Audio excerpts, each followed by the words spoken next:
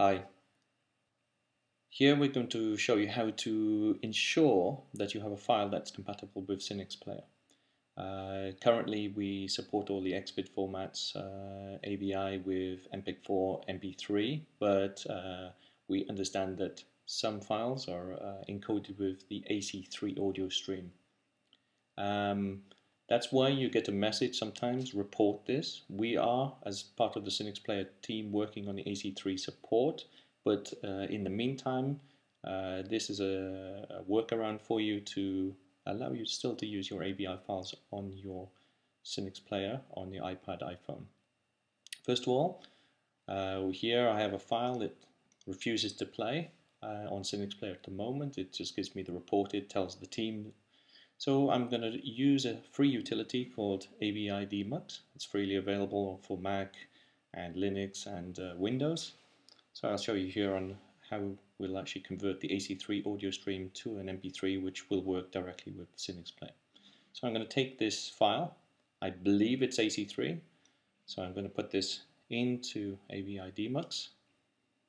It's asking me, do I want to unpack it? No, I don't. So I'm going to say no. And just to ensure that this is the issue, I'm going to click on the information button. And there you go. The audio codec is AC3, which is currently not supported in CineXPlayer. So we know that we need to convert this to MP3. The video part is XVID, it's all compatible, so don't need to change anything on there.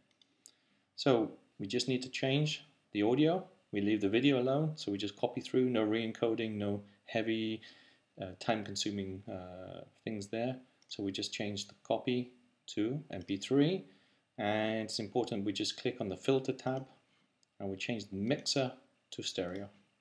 Say OK, click the save button where we want to save the new file, so will play, now it's mp3.avi, and save. It'll take a little while to convert, but not so long because it's only doing the audio and not doing a heavy re-encoding of video, because that's already natively supported by CineXPlayer. So in around 13 minutes you'll be able to reload this whilst file sharing directly onto your iPad or iPhone. Okay, thank you. Bye-bye.